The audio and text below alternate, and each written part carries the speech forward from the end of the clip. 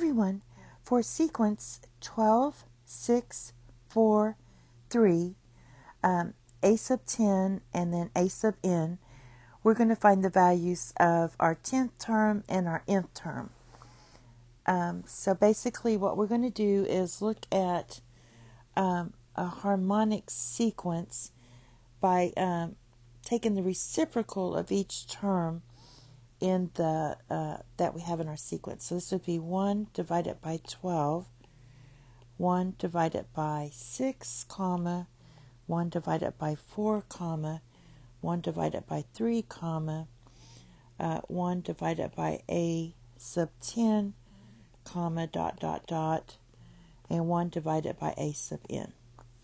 So now we have an arithmetic sequence where our first term is 1 divided by 12, and our common difference is also 1 divided by 12.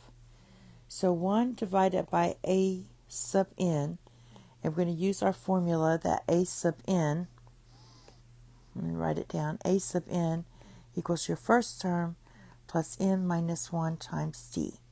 So basically 1 divided by a sub n equals first term 1 divided by 12 plus n minus 1 times d. 1 divided by 12.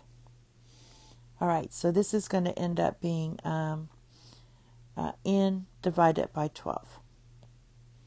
Okay, so now we have, if this is 1 divided by a sub n, that means a sub n is going to be 12 divided by n.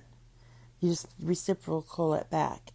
And then a sub 10 is just going to be 12, I'm looking at this, 12 divided by 10, and that equals 6 divided by 5.